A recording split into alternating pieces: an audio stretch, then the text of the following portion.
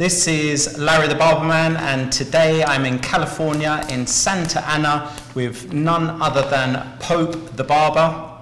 Pope the Barber is a self-styled barbering maverick. This is an interview that I've wanted for a very, very, very long time. This could make Larry the Barberman's interview series complete. Oh, that's awesome. Thank you for inviting me to the Vatican.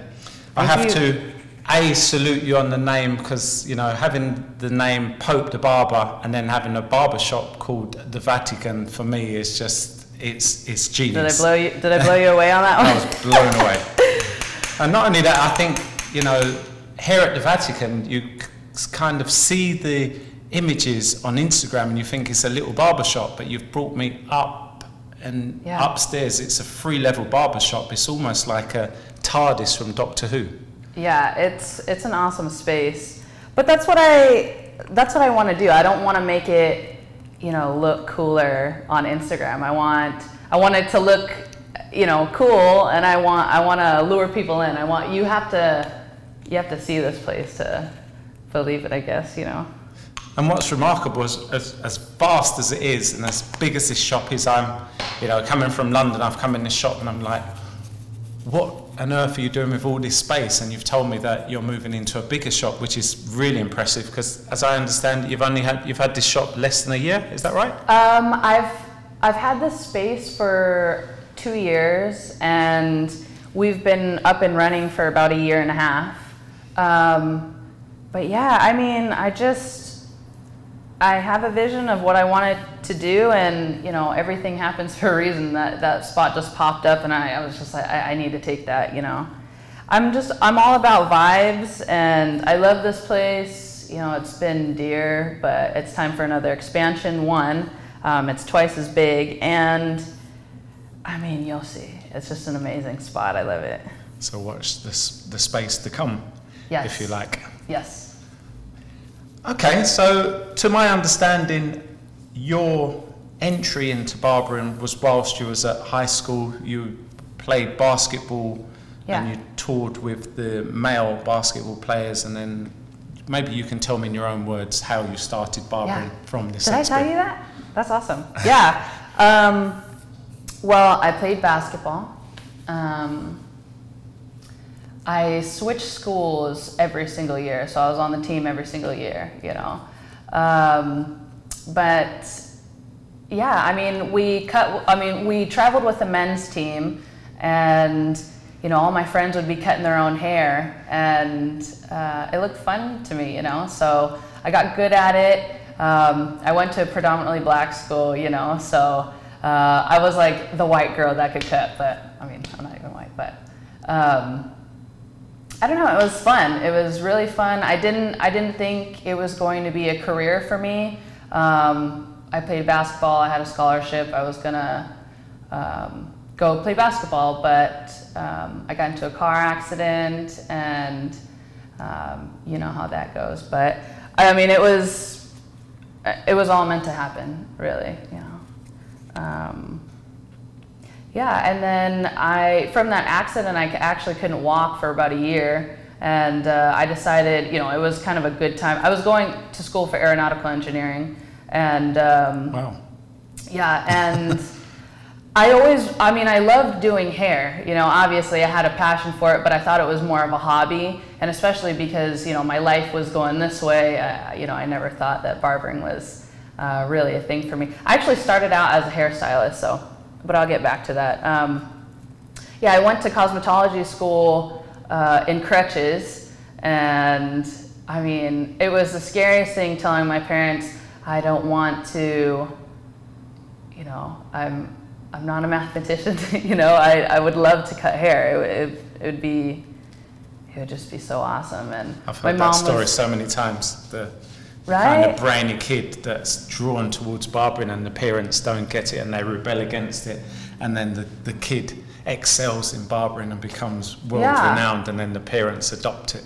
Oh yeah, yeah. I mean, I hear it all the time, but you know what? That's what gives everybody that drive. You know, that's the first person who says no. You know, that's that first person, and you know, the nature of the rebellious barber stylist. You know, that's the first triumph. You know, that's that payoff, right? Leah, I'm using your face as a as a roll mat. I'm sorry. Rolling table.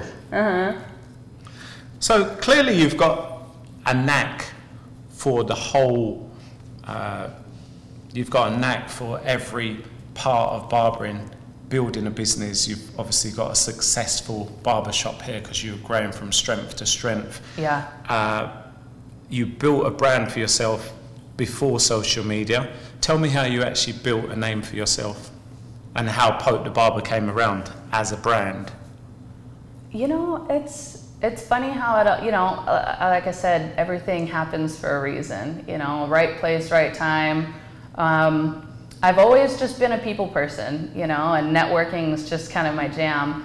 It all started, I mean, I've been a barber straight out of high school, obviously, you know, that's all I really know, but I always wanted to do something on the side, you know, and it wasn't, you know, it wasn't because I was bored of hair. It was just, you know, there was no job title that really fit what I wanted. You know, I wanted to travel, I wanted to do this and that, and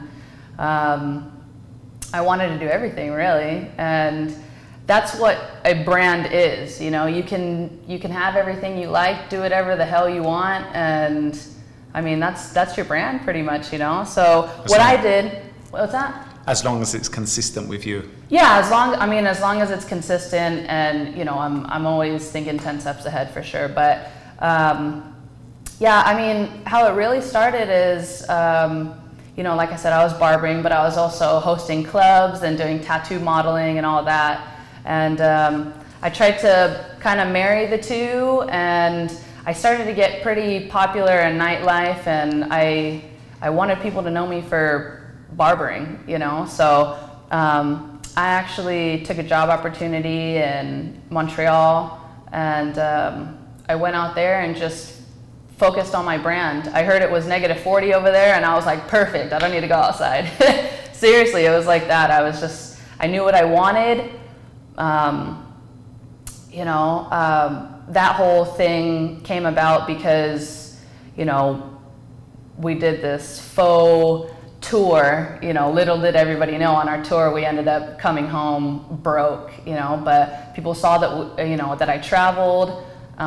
So they wanted to hire me for traveling, which was cool. And yeah, I don't know, I built that from there, and I learned along the way. I've had a couple mentors along the way, not in barbering, in business. So, you know, I just kind of married everything that I'm into, you know, from tattoos to the nightlife to, you know, to now having a barbershop. I think I've worked in so many damn barbershops, and I've guest barbered. I've met, you know, everyone there is to meet pretty much, and I knew what my everyday life, you know, what I wanted it to be. You know, I wanted a good team, good vibes, and just to be able to, you know, do whatever the hell I want, pretty much, you know. So what did you take away from Notorious? Because Notorious, I mean, I first saw you and Famous and Chink when I first came into barbering, which was 4 years ago. Yeah. And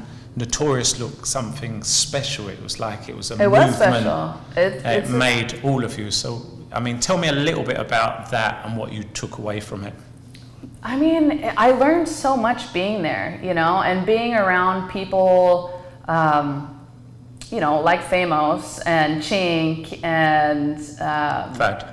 And Thad, yeah, yeah, Thad, and the Maison Privée boys, Oliver Colt, and Barbara Streisand, my homie Leo. You know, we all broke away from that place. We all learned what we needed to learn.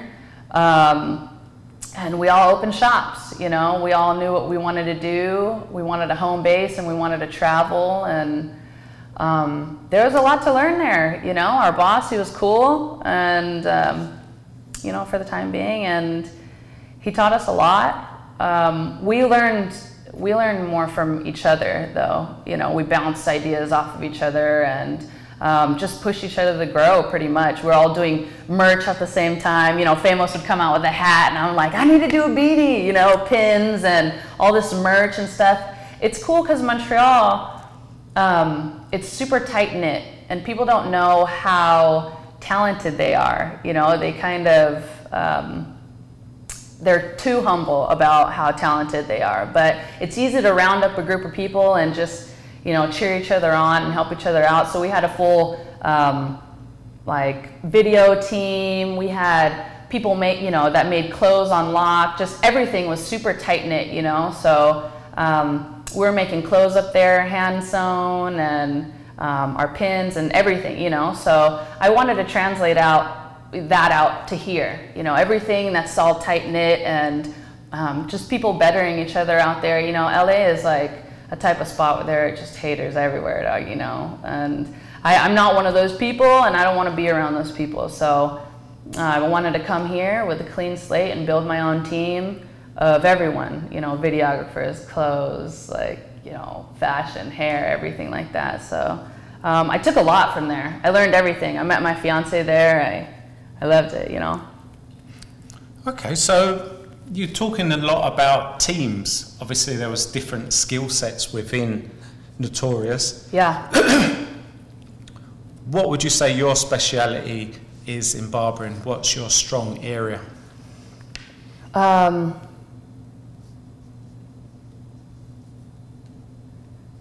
mean, I love it all. You know, I'd like to say I'm good at one thing, but I mean, I just love cutting hair, you know, I love it. And I can't say I'm the best. I'm not the best. I do have a lot of things that I enjoy doing and I love learning new things. I mean, are you talking about like what kind of cut I'm good at? Yeah, what kind of haircut style? I mean, some people are fade specialists, some people are pattern specialists. I love a good, like gentleman's cut with a nice clean taper. I love that, you know. So you're a classic girl. That's kind of my favorite. I mean, and then you can, you know, like fast forward. I love doing flat tops and, you know, anything crazy. I love doing designs and stuff, but I don't know. I guess I'm not known for really anything, but I can do it all, you know. Yeah, I guess that would be my favorite for sure. Is a nice, like, clean, slick back, or not slick back, just kind of like a feathered pompadour with like a nice clean taper, something funky in the back, you know. Okay, yeah. Great. All right, so I want to get a little bit personal now, not too personal. All right. Your body is covered in tattoos by all accounts. Yeah. Where did your first tattoo start and what led you to keep going on? I'm so glad you asked, actually. My first tattoo, I always knew I wanted tattoos, but I had to slide in somehow with my parents, you know. So my first tattoo was on my side. My whole side's all blasted up with, it says, "All that I am, I owe to my mother," which is, you know. Oh, so you went big right from the get-go? Oh yeah, I went big and I went for my mom because, I mean, it worked, you know. I went up to her, I'm like, oh, you know, I have a tattoo, I got one, and, you know, I told her what it says and she was mad and then she was like, oh, and then, you know, I saw her bragging to all of her friends, look at her first tattoo, and then she slapped me and then, you know, secretly she was proud. But the rest of my tattoos actually, you know, I'm Cambodian and I'm Buddhist, and the way my family works actually, and a lot of my friends, our tattoos are to ward off demons, or, you know, so they're scary. All of my tattoos are demons, and like I have a fate god here, and you know, just all kind of spiritual, not healing, but kind of protection and all that. They're all either Hindi, which was previously Buddhist, the deities and all that, but head to toe, you know.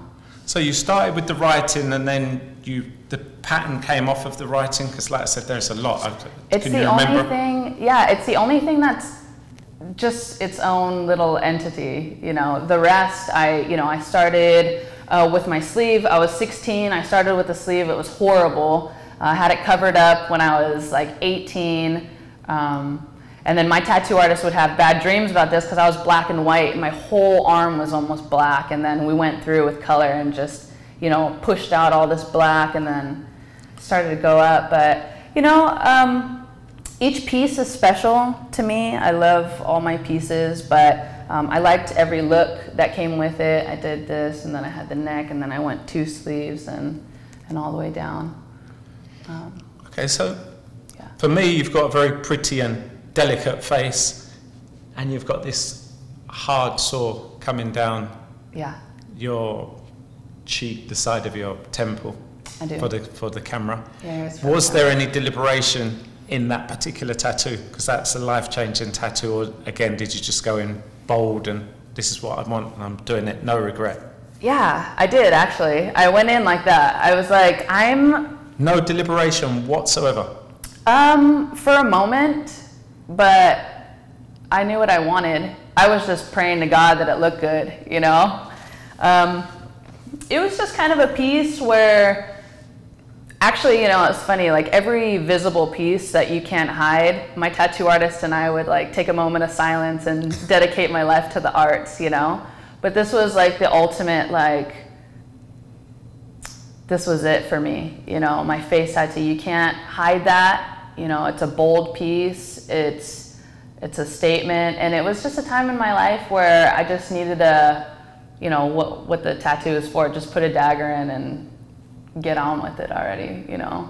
And I can see you're extremely bold with it because you've got your own unique hairstyle, which is, you know, it's like a fade on one side and you've got all the weight on the other. But Miss Hayden Cassidy, Miss Leah, she did this. It was cool.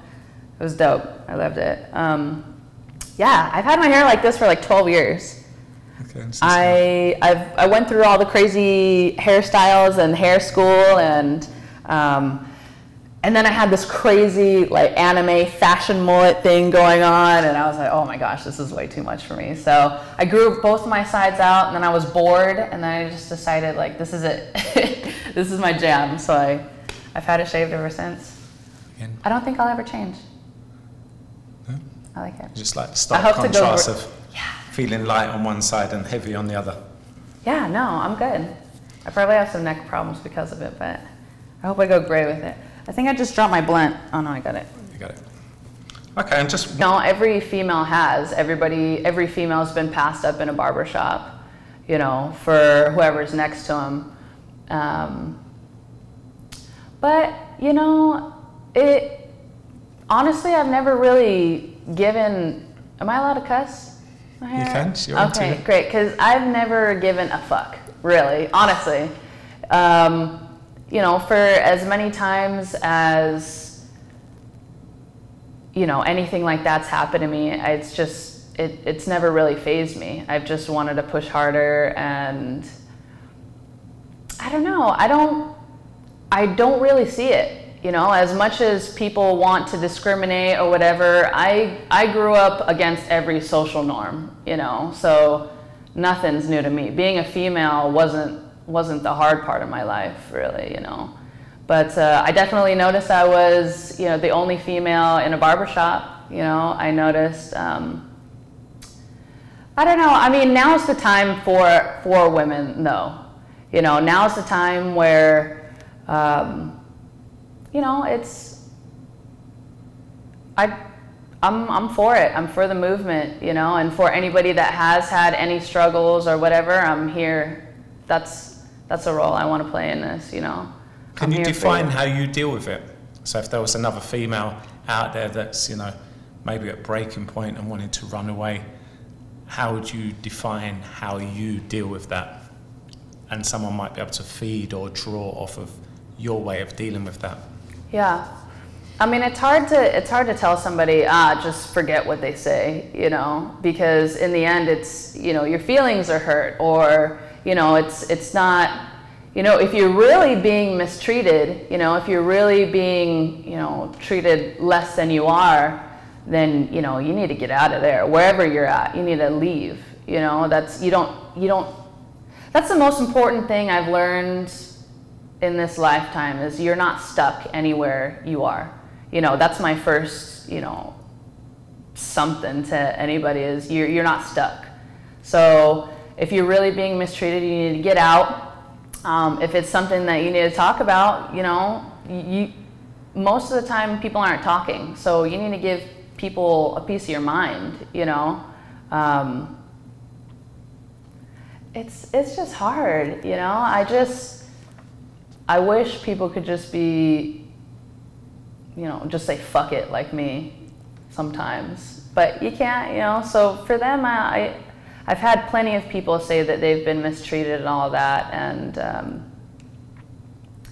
yeah, I've been through it too. I tell them my stories and things that have happened to me and other females, and I like to set an example more so. There's not a lot I can tell you, you know. I can definitely sort of help you along and just tell you how not important it is to your life.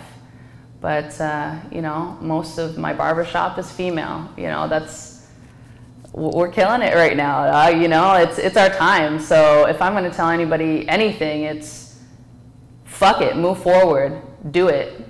Start your own movement. Start your own movement, okay, you know? And that's quite interesting that you just said that you're kind of primarily the face of the shop. Downstairs, when people walk past, they only see women. So that's, you know. Yes. And then I guess in a way, there's so many customers, you just draw the people that you'd want to draw, and they would have nothing to say when they come in here, whether man or woman. Is that fair? I mean, yeah, it is what it is. My whole, you know, as soon as you walk into my shop, 3 females just greeting you, saying hi. All heavy hitters in the shop. They're awesome. We definitely set the vibe, but we've also attracted women into the barbershop that have been discriminated against as a customer. Those are the people that I need in here, you know? So this could almost be like boot camp. You've been abused, come in here and I'm going to condition you to go and take on any of those beep, beeps. Yeah, exactly, all the beeps, right? But it's more so, it's a safe haven here. It's a place of equality, good vibes, and all that, you know. So if you could feel that anywhere else, go ahead. But you know, like I said, just come feel the vibe. Okay, so we was talking earlier on. We just kind of touched on products. What products, you know, you said when you was in Montreal, you got into this habit of making your own products and marketing them. What products do you have readily available now for your many followers or fans or customers or people that buy into your self-styled madness? Yeah. I've got I have a few things out there, but this year is the year of launching, you know, so I have clothes. I have all handmade clothes coming out. My biggest thing is I have a hair product coming out that I won't tell you too much about, but that's one of my biggest projects this year, besides all of, you know. Wet product, electronic product, what kind of product? A hair product, a lovely hair product. You seem very coy. Yeah. Okay, so what is available? What are you open, what is readily available? Readily available? I got hats. You want hats? Go get hats. It's fine. I got some cool hats, you know, available. Is this a Pope hat? No, that's a monster. No, this is a monster hat. Yeah. Okay. I gotta wear something monster every time I do something. Or every day of my life, actually. But, yeah, no products yet. I have a couple things, you know, that are available, but all the good stuff coming out. So, within the next few months, actually, you'll be able to buy some cool stuff out of me. Okay. Yeah. So another product that you offer is education. Yes. Tell me your area of speciality in education and what it is you want to leave with your subjects or your students after they come to visit you or see you at a show. Well, my style of education is, goes back to my roots. I started as a cosmetologist and stylist, and then I moved into, I've always done men's hair, but I moved into barbering, just strictly barbering a few years later. And, I realized there's a huge gap between stylist and barber. There was when I first started teaching. There's still, a huge gap. So I'm pretty 101, depending on, what your level of expertise is. But it is basically bridging the gap between stylist and barber. More clipper techniques, and for the barbers that I teach, more scissor techniques. So basically just bridging that gap.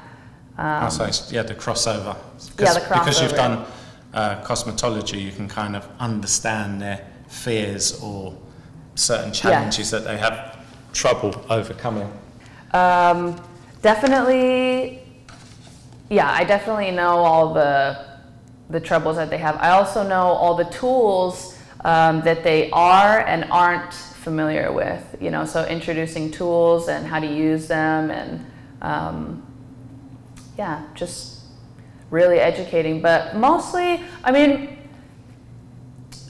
it's to talk to these people, as much as, that's my style of teaching, but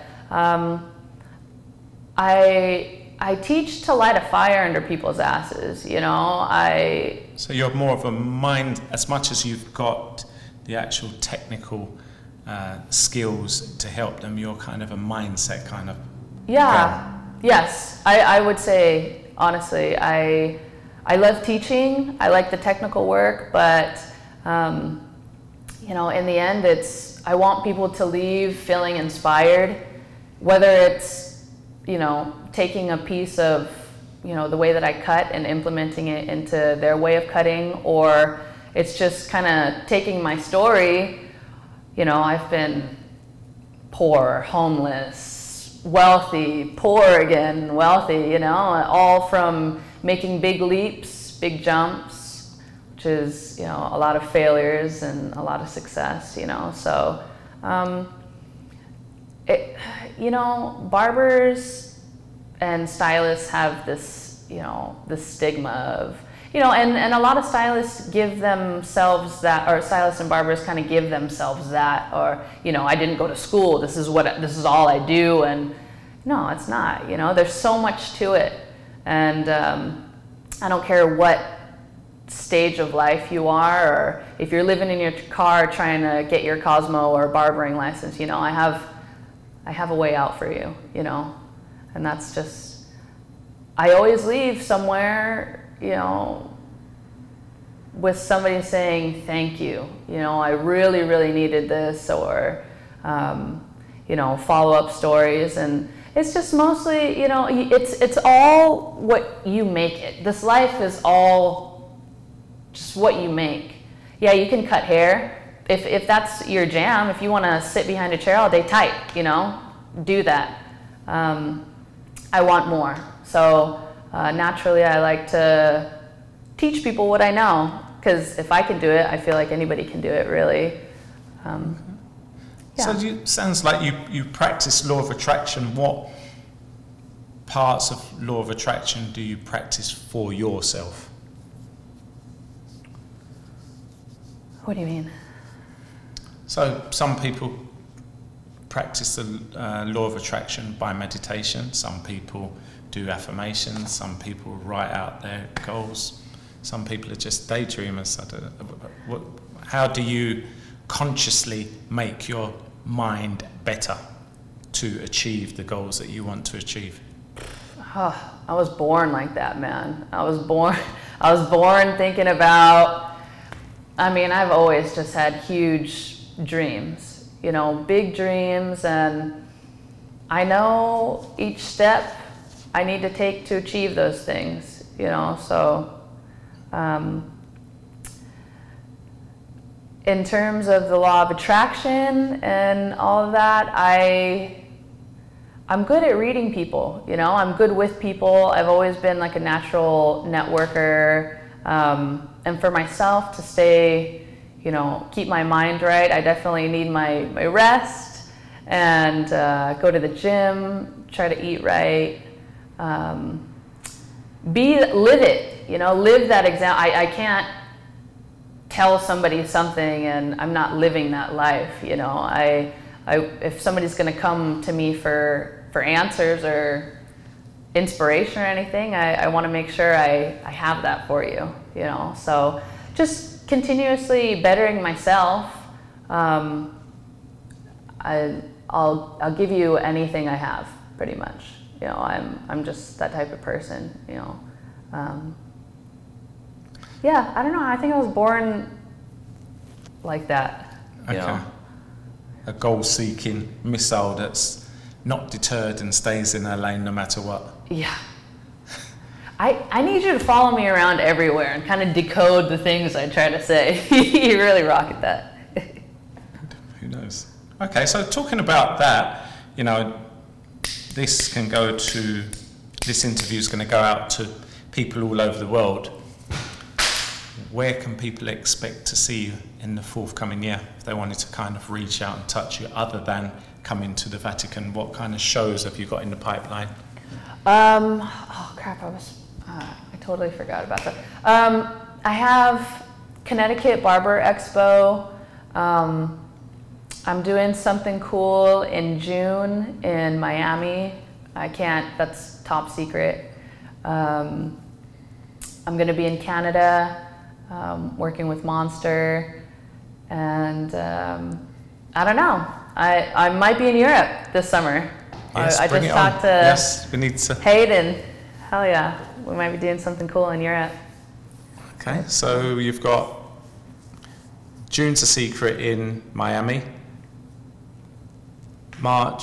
End of March is CT Barber Expo. Yes, I think that's when that's at. Everything else I'm doing, I'm traveling once or twice a month, and it's all going to be in the States, you know. So I'm going to be in Utah, Boise, New York, Texas, Chicago, everywhere here.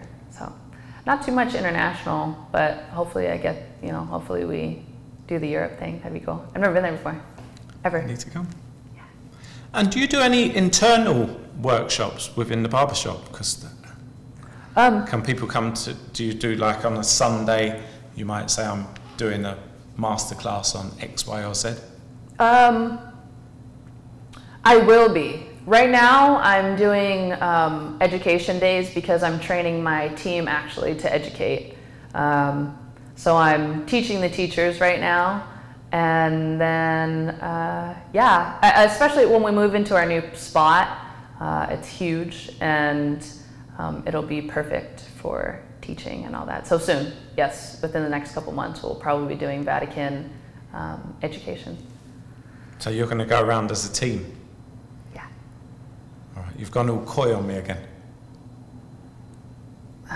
Is this to do with the product? Yes. It does. I'll say no more. I'll okay. go no further. Say no more. But yeah, it's all part of my little master plan I've got going. But yes, a lot of education, a lot of cool stuff, a lot of traveling this year, next year, all years. Okay. Yeah. So Pope, your parting words to, I'm not even going to say female barber, a barber out there that wanted to excel in the craft of barbering and move forward, and what would be your words of advice to help them to get to the next level? Hone your skills, you know, really work on your product, because in the end you are a product. And you know, for barbers, what you have if you don't actually have a product is your skill, you know. So make sure you got that skill, go, you know, take classes, never stop educating yourself, and never stop being open to being, well, for that education, for sure. Don't stop learning, because that's what, you know, that's what kills a barber or a stylist, is just stopping what they do, you know. Network networking is super important. If you want to do something, like social media is out there, it's all out there. That's how I got to travel and all that, from Instagram, you know, Facebook, all that. Just putting yourself out there, reaching out to people, and dream big. Everything is possible. Dream big. I'm doing workshops as well on how to build a barbershop, you know, so. You've got to do the branding one as well, because for me, your branding is, you know, at a different level. Yes, brand yourself. That's, I mean, that's the base of it. Yes, brand yourself. Take everything you like and, you know, smash it into one thing, and that is your brand. Sell yourself right. Make sure you have a good product. Meet new people, do new things, see new places, and open your mind. That's what it is, right? It is indeed. Yeah. Pope the Barber, thank you ever so much for inviting me to the Vatican, giving me a big tick off of my bucket list. Having this interview has been fantastic. I thank you so much. Thank you. Good luck and have a fantastic day on your wedding day, and just keep doing what you're doing. You're obviously doing something right. Thank you, Mr. Larry the Barber Man.